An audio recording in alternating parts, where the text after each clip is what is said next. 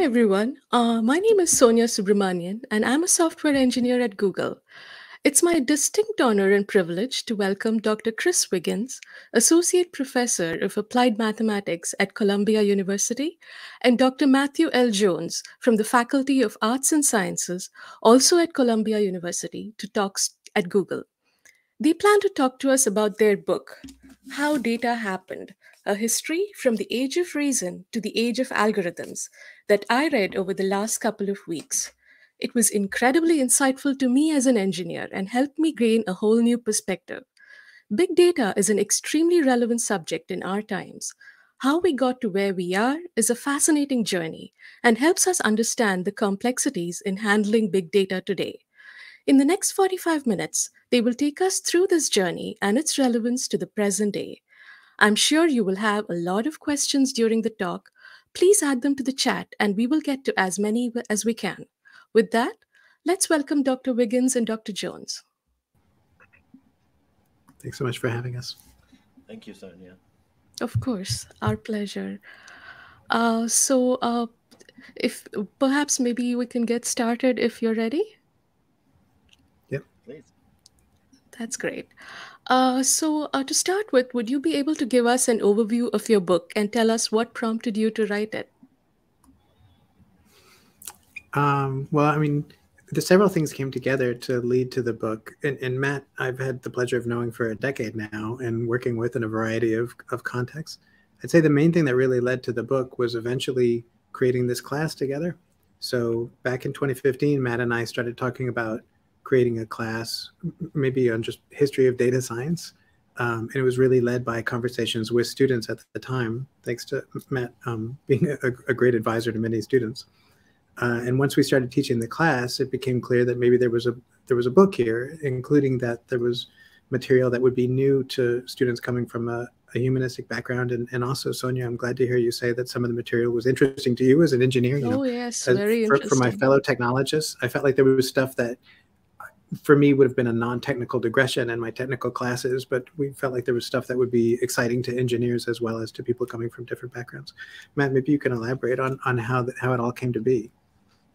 Yeah, well, I mean, the book as a whole wants to get across both the excitement of, the use of data to investigate the human condition, the world, the environment, nature, but also the challenges associated with that. And so we cover about a 200-year span.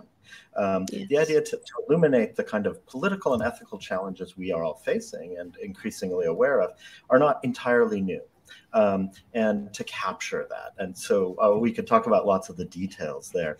And the class really came, and then the book became at an intersection of really wanting to bring together students who are more technically oriented, engineers like you and Chris, and more humanistic students, and to give them both the kinds of knowledge, to share the kind of knowledges. We really want to get that intersection across in a way that I think people will find exciting and challenging. Oh, that's great to hear.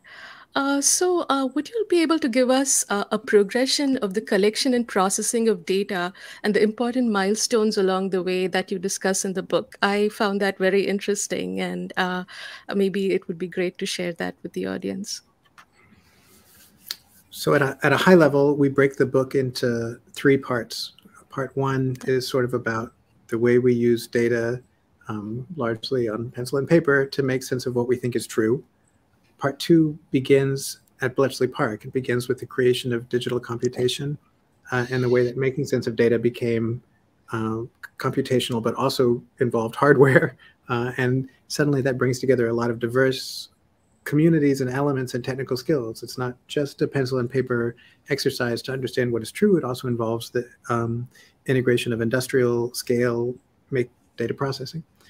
Part 3 is really about our present day and is not so much attempting to look at things chronologically, but trying to understand our current milieu, including the rise of corporate use of data and an understanding of the various powers that constrain and guide data-empowered algorithms in our everyday lives. Yeah, and we very much wanted all along the way for people to see that the collection of data always involved sort of a vision that the world was something that could be understood largely in numerical terms, and that it needed infrastructures of collection, initially paper, nowadays, large-scale servers. It also required labor all along. And so these are continuous, even though they take much greater scale in our own time. But analytically, when we're thinking about this process, we always need to attend to that. And so we want to show that continuity, as well as how there's such a radical transformation in the Second World War, and then with the advent of the internet in the 1990s.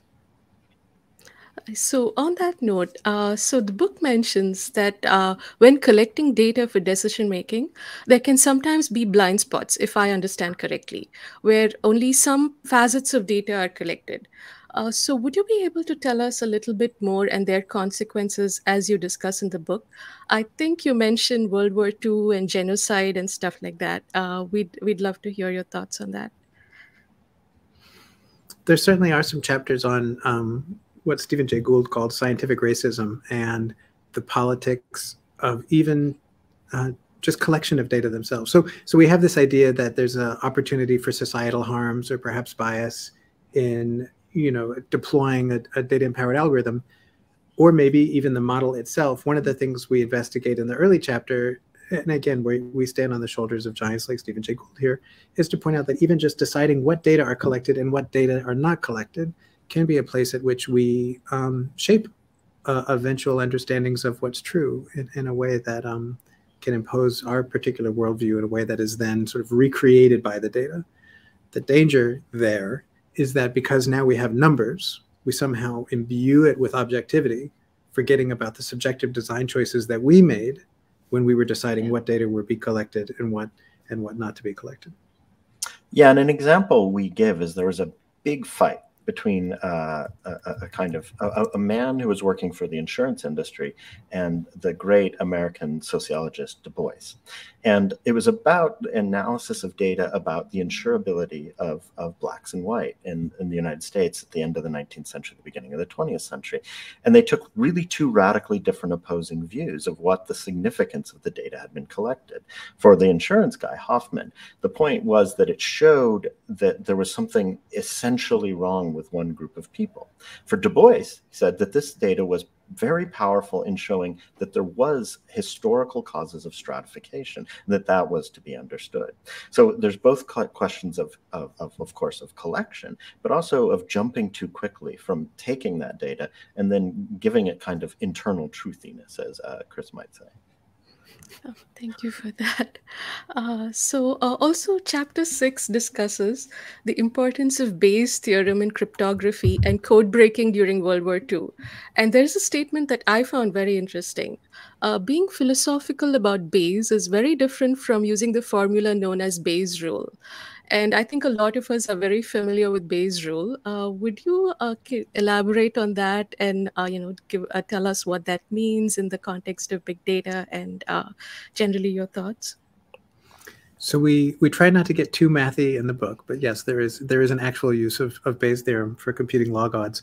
So what I'm trying to get at with that example, and maybe I'll try to be concrete with an example here, is we go through this example of COVID diagnosis. So imagine that you know the sensitivity and specificity of a COVID test. You know those data and you know some result. Like let's say that I take a bunch of tests and I've scored negative on my PCR, positive on my antigen. I know all the sensitivities and specificities. That's not what I really want. What I really want to know is what's the probability that I'm sick given all the data I have? And the sensitivity and the specificity actually give you the probability of you scoring a result given what is true. So it's hard not to be philosophical when you're using Bayes' rule for statistics, because you're always inverting this statement about the probability that I get some data given the model. But what I really want to know is the probability of the model. I want to use my data in order to, advance my understanding of the world and know what the new truth is in the presence of these data. So that's a philosophical use case, and it becomes philosophical because often we don't have prior probability of the hypothesis, which is what Bayes' rule is getting at. If you don't mind me getting too technical here. No, not at all. Okay, so Bletchley Park is a nice place to reintroduce Bayes' rule, although Bayes' rule is far older, in part because some of the analysis they were doing was using Bayes' rule. in part because the problem was so very applied that they didn't really have time to debate philosophy. You know, they needed to break a set of codes by the end of the day in order to be useful for the code to change every day. But also because it's one of several examples of the book where the community of people trying to make sense of data was disparate. It's not like there was one group of people over the last 300 years that were trying to make sense of data. The way we make sense of data today is informed by statisticians, natural scientists, computer scientists, and also a lot of different interests, you know, code breaking, developing products, trying to make sense of what's true, trying to preserve the greatness of the Victorian Empire, which features prominently in part one of the class.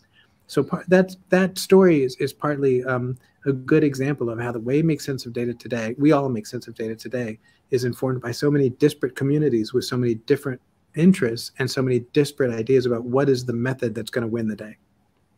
And one of the things we discovered, we found a sort of cache of papers that the NSA had declassified, showing its own attitudes towards Bayes had developed. And those are in stark contradiction to what was most popular among, at that time, philosophers and mathematical statisticians. It was a very practical use of Bayes. And that slowly disseminated out to become one of the major ways that people do all kinds of computational statistics and data analysis today. So there's a sort of direct line between the transformation of attitudes around mass data analysis in cryptography towards the quotidian, the everyday use of Bayes today. Awesome. Thank you for that. Would you be able to talk a little bit about the term social physics, what that means as mentioned in the book, and how is that relevant today? So one of the first figures we look at is a Belgian statistician whose most famous concept is better known than his name. He's responsible for the body mass index, and his name was Quetelet. And he was working in Belgium right in the wake of the French Revolution, so the upturning of the European order. And he was extremely interested in how the new data that was being collected by states might be analyzed using the new tools that had been developed for physics in the 18th century. So there was a huge prestige associated with Newtonian physics for good reason. Now, when he applied these to data about human beings, what he came to argue is that they often followed patterns that are now very familiar to us, like the normal curve. And he came to argue that there was this existence of, there were phenomena, there were social phenomena that we could characterize as physics with their own mechanics, their own dynamics, that we could use both to characterize human activity, like rates of divorce or rates of criminality, that we could use to characterize and subtly change. So it was something that was not just about individual choice, but like much of 19th century physics, was concerned with the groupings, not of particles, but of people. Very interesting. So I think data collection, you talk about data collection correlating and inferring causal relationships in great detail. So would you be able to explain for us the progression there a little bit more? Well, we certainly spent some time on Udny-Yule. So we try to give people an understanding of why you can have things that are, you can have models that are very predictive and yet will not give you a causal understanding of what would happen if you were to go in and change a system. So it's useful to be able to take an old example. So we use Udny-Yule for that purpose. So Udny-Yule is an engineer and statistician from the late 19th century who wrote this paper called On the Causes of Pauperism in England. So on the causes of poverty in England. He puts it right in the title. He's going to look at causes. What he actually does is a little piece of supervised learning. What he actually does is a little multivariate regression. He infers 3 or 4 parameters from the data, linear ordinary least squares. We can do it to, you know, freshman class now in scikit-learn, which we actually do in the lab of our class. But he infers that because the coefficient that relates how many people are receiving welfare to how many poor people there are in different regions of England, because that coefficient is positive, he says, therefore I have revealed that giving people help causes poverty. It's a deeply political statement to infer from the sign of one of the coefficients in a little tiny multivariate regression. So it's a real excellent example of how correlation and causation get conflated. And then we spent some time thinking about, well, why is that? Well, it's because causation does cause correlation, so it's reasonable to conflate them. And it's a great example because he himself had some amount of reflexivity. He knew what he was doing. And you know that he knew that he was doing because in footnote 25, he writes, strictly speaking, for causation should be read as is associated with. So he knew he was pulling a fast one over the readers or his fellow members of the Royal Society. So it's a useful example because it's so far removed that we can sort of look at it in the abstract and not conflate it with our own concerns of the day. But we should remember that just because we have a model that makes excellent predictions on held out data doesn't mean that we've said anything causal about what would happen if we went and changed the way that this covariate is related to this other covariate. And we may not be able to say anything about what would happen to the eventual label that we're trying to impute. All of that involves some extra modeling and some extra subjectivity, irrespective of how excellent our AUC is. We can get statistically excellent predictive models. It doesn't mean that we've said something about what will happen causally. Oh, that's really good to hear. Also, I think you talk about the different branches of thought related to formulating hypotheses and how they evolve to the processes of the present day. So I think, I don't know if that's related to the previous question about causation, but it would be great to get your thoughts on that as well. Yeah, one of the stories we want to tell is before the explosion of large data captured and information infrastructures came to be the prestige of the reorganization of science around significance testing. That's familiar to everyone, and that I think probably most of this audience knows is in a bit of a mode of crisis. And so we wanted to explain the genesis of that. And it emerges at the intersection of people with sort of radically different ideas about what it is that you want out of the use of statistics on actually small sets of data. And initially, one form of it emerges out of the Guinness Corporation, the beer making corporation, and a figure known as William Gossett, who really is interested in how are you going to set up experiments, say with barley or hops or other sorts of things in an economical way in order to sort of be able to discover what is going to make the most stable, best tasting, best kind of beer. And this gets transformed in the hands of different figures, which will be familiar to people who've done a lot of statistics. But in the hands of the British statistician Fisher, it really becomes a replacement theory for what is scientific truth. And a radical notion of randomization in trials. And he along the way hazards that many scientists will want a significance test that's 1/20th, which later is going to become hardened in ways that he was horrified by as a p-value of less than 0.05. In the hands of his Polish, then U.S. immigrant rival, Jerzy Neyman, it becomes rather a decision theory, that it's a way of acting practically. These two schools of thought, they engage in warfare for decades, warfare that to all but so the cognoscenti seems really sort of beyond the pale, but are radically different worldviews. But for our purposes, most of those differences get flattened out and put into a textbook form of science that then proliferates and becomes the heart of much of what we take of as the procedures in whatever you want, agricultural science, psychology, biology, and elsewhere to this day. And it's a radically different vision of what statistics can do than what happens in the explosion of machine learning and the data sciences in the last 3 decades. So I remember reading that those have evolved into different fields of today. If I remember correctly, one was statistics and one was, applied. One is applied and one is completely theoretical. Could you, explain to us a little bit more there?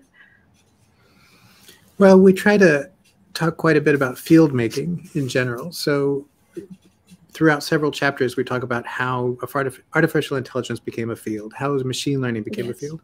And part of that is a story about how mathematical statistics became a field. Even just putting in the adjective mathematical, right, is to distinguish it from statistics of some other sort that already existed. Mathematical statistics as an act that you see in academic departments is very different than the sort of professionalized way that it became made algorithmic and has this role in truth making around hypothesis testing, and that's the way that many people encounter statistics. So if you encounter statistics because you were majoring in psychology or biology or some other field, you might encounter statistics only via this construct of collecting data, writing a confidence interval, computing your p-value, and then seeing if it's less than 0.05. If so, true, and then you move on to the next hypothesis. And that sort of algorithmic approach to statistics, as Matt mentioned, would have been anathema both to Fisher and to Neyman, who hated each other's guts, by the way, and had completely different ways of understanding how we were supposed to make sense of data. And I'll inject one more thing. For both of them, they hated each other, and they had all sorts of really colorful insults in the academic literature. But for both of them, there was no bigger insult than to say that you were Bayesian. Just to get back to chapter 6. That's a whole other way of trying to make sense of data. That's interesting and a little funny. To the next question, the book describes an early view of human intelligence and what it comprises of. You say that great human capacities like speaking a natural language or doing advanced mathematics could never emerge from experience. That required far more. To focus only on data was to misunderstand human spontaneity and intelligence. Would you please discuss that a little more, especially in the age of NLPs, and does that view still hold? How would we relate to that now? Yeah, so that's one of the, bringing up NLP is exactly at some level the point, that there was the initial explosion and blossoming around what was called artificial intelligence, really was focused on a vision of human intelligence that was not about the accumulation of data, that wasn't about sensory input. And in fact, those who advocated that were often anathema to the people who branded themselves as artificial intelligence. So it really was a deeply anti-empirical approach. And it seems so peculiar given our current vision of artificial intelligence. And in the case of something like language, we don't really get into this in the book, but there's a sort of massive movement in the middle of the 20th century to show that accounts of language as being purely learned, but the sort of behaviorist account of learning is on attack on all fronts, particularly by people like Noam Chomsky and others. AI was part of this movement. And that what was needed to be understood to understand human intelligence was really things like mathematical ability or chess playing or a very sort of high-level logical activity. Now, one of the interesting things we like to point out is that Turing himself, who wrote this really important early paper, had a much more capacious vision. A vision that actually admitted a wide range of human competencies, including the things he himself was so brilliant at, logic and mathematics and chess and this sort of stuff, but that could involve this whole sort of sensuous world. And one of the key tales to understand how we get to today is how artificial intelligence radically is changed as a descriptor, to be a descriptor of rather the world of data analysis, of a vision of language that isn't going to be comprised of a small number of rules, but rather of incredibly large data models. And there's a paper famously by 3 Google researchers called The Unbelievable Effectiveness of Data, which stated this, that language was unlikely to look like the rules of physics, but was rather going to look a lot like an empirical science. And that was a complete inversion of these mid-century views that dominated well into the 1990s. Oh, thank you for that. So I guess the next topic would be data privacy. And I was, that part was pretty interesting to me. And maybe I should start with what exactly individualistic understanding of privacy, as you describe in the book, means. So there we were looking at changes in the way people argued about privacy from the 1970s up until sort of the 2000s. And in the early 1970s, there was a vibrant conversation in the United States, a bipartisan conversation about data privacy.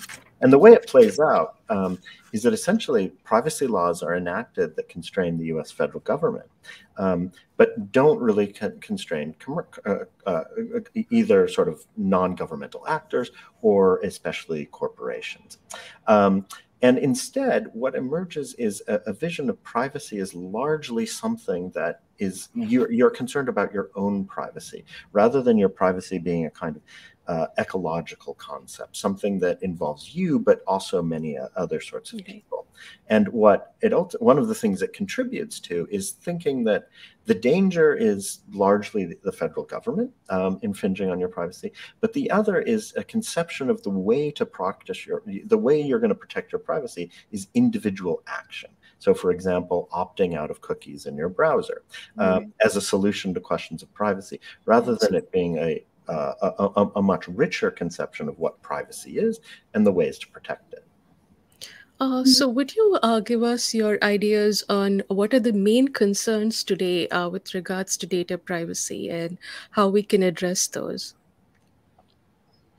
Well, one of the things we talked about in the 13th chapter, the final chapter, is about the way that power and checks and balances are distributed between individual decisions, corporations, and the state. And the state, of course, could be U.S. federal government, but it could be local municipalities or foreign governments as well. So that's one of the things that I think is going to be interesting to trace out over the next few years is, let's say in the case of foreign states, like many of these companies are multinational companies, or rather they're active in different jurisdictions. And so the changes in privacy enacted by, say, the EU can have an order one impact even on American users because these companies are active all over the globe. So for each of those regulations, they need to be distilled from principles down to standards, rules, and eventually lines of code and product decisions. That's where things involve the actions of individual product owners and software engineers. And so we spend a lot of time talking about the ways that individuals do have outsized impact in these corporations via their own private ordering. In some ways, as individuals, they enact an ordering in the same way that a state enacts an ordering.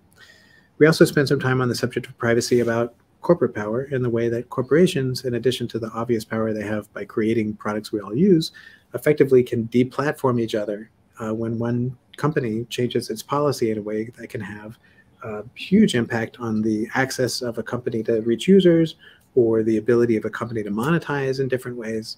So there's a lot of, let's say, unresolved contests among those three powers. We refer to it as an unstable three-player game between corporate power, state power, and individual power. Yes, I remember that.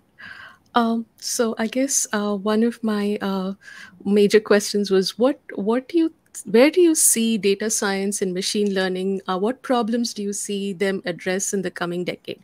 What do you what is your vision, or how do you see this journey going forward? So things I'm excited about include causality as a field, which in part I think is exciting because it does explicitly involve so many modeling assumptions. Another thing that's exciting, obviously, today is the continued progress of deep learning, large language models, or more generally, methods that are extremely performant and yet completely uninterpretable, and we have barely any theory for why they work. Again, I put why they work in scare quotes because understanding can mean different things to different scientists. So a mathematical understanding of learning is different from the statistician's understanding of learning, which is different from, I don't know, the PAC framework or a computational learning theory understanding of why learning works. So I'm excited to see these methods, which are so deeply performant, eventually become theory, eventually become a place where we understand why these methods are so performant. And although maybe it's a little pedestrian to say I'm excited about a particular application of data, I remain excited about health as a particular arena for data. It's got just an incredible wealth of people, process, and technology problems. How do you get access to data in a way that's privacy preserving? How do you deal with the United States lock on a few different corporations, which are so successfully controlling access to data? How do you actually do the machine learning tasks in a way that meets challenges of population stratification and causality and everything else? And ultimately, how do you make people's lives better using health data? I mean, it's a challenge that's been around for decades, but it's clearly is not solved yet. So that's something else that I'm hoping data scientists continue to make progress on. Yeah, I'm less equipped to answer this question in certain ways, but I'll say two things that I'm excited to see is one, on the subject of large language models, I think right now, of course, there's a Yes. major discussion about, oh, where does this fit in with artificial general intelligence? I think ultimately what we're going to see is that they're going to offer not some substitute for human intelligence, but really part of a whole range of different ways of thinking about intelligence in the natural and artificial world.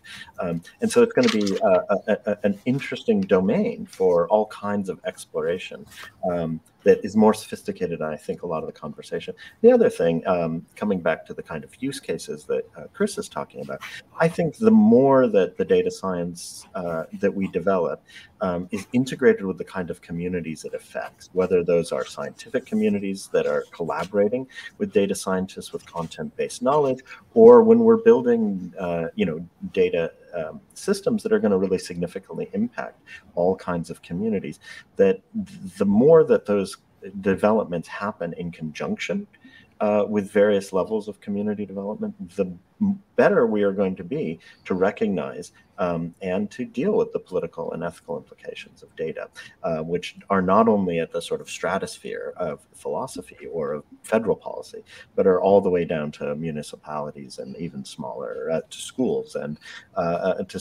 jails and universities. Thanks. Maybe at this point we can pivot to audience questions. Do we have a first question from Sam? Hello, professors. It's great to see how far the course has come since the first semester in which I was a student. Where do you see LLMs fitting into the questions you discuss in the book and course? So, Sam, it's first of all amazing to see you.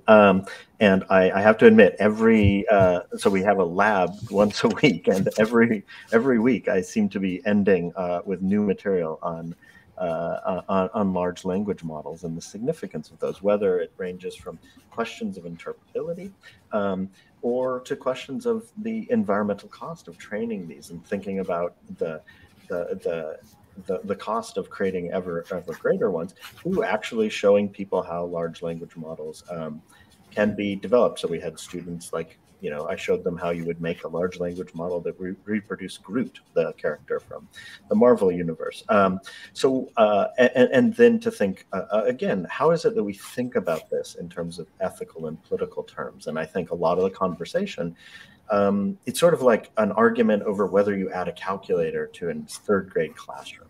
I think that's not the way to think about the impact of large language models whatsoever. It's more important to think about them as neither good nor bad, but rather pieces of potential infrastructure that we are going to collectively build. And that infrastructure could be something that could be used to uplift lots of communities, or it could be like when highways were driven through communities without their input, and often severed them. It's here in the Bronx or in Atlanta and many other places. That metaphor of an infrastructure, I think, is better to think about the complicated ramifications of these kinds of models as they get built into our society. I don't know. What more would you add, Chris? A couple of places where it touches on the book and the class. So as Sam, I hope Sam was there when we were using Eliza as part of the lab. So we do use a chatbot in the lab. We show them Eliza. We show them the source code for a chatbot that had no it was artificial intelligence without any machine learning, right? So this early chatbot allows you to look at the source code, and you can see that it creates an experience which is sort of uncanny, like you're talking to a person, but it's not at all a smart piece of technology. So that is one way that it features into the class, is to help students think through what is it that's weird about the chatbot that has nothing to do with data, right? It just has to do with the weirdness of interacting with a piece of technology that was designed by somebody, and we give it the illusion of agency. And yet we need to remember that we don't attribute causes and agency to the tech. We have to attribute causes and agency to the designers who created that piece of technology.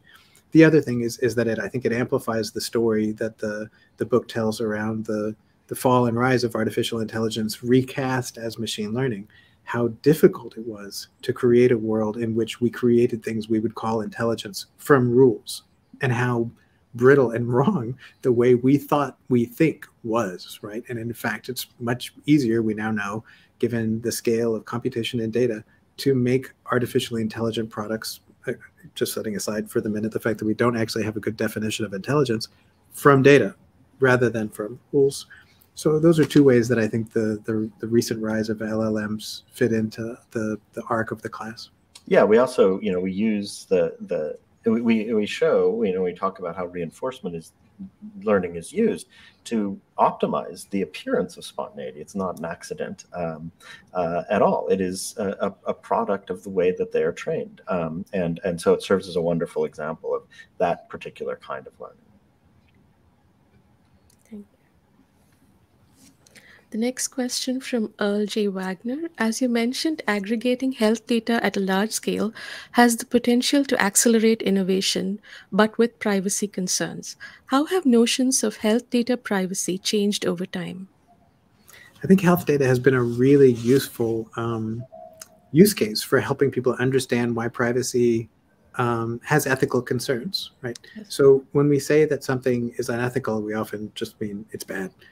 But there's particular ways in which ethics and privacy are coupled under under one particular framework of understanding ethics. So we spend some time in the book talking about the battle for ethics over the last decade and the way that ethics was framed as an applied field in the United States in the 70s and 80s via the Belmont Principles. So part of the idea of the Belmont Principles is to say that ethics is really about a tension between respect for persons, benefits versus harms, and justice. And justice includes oppression as well as fairness.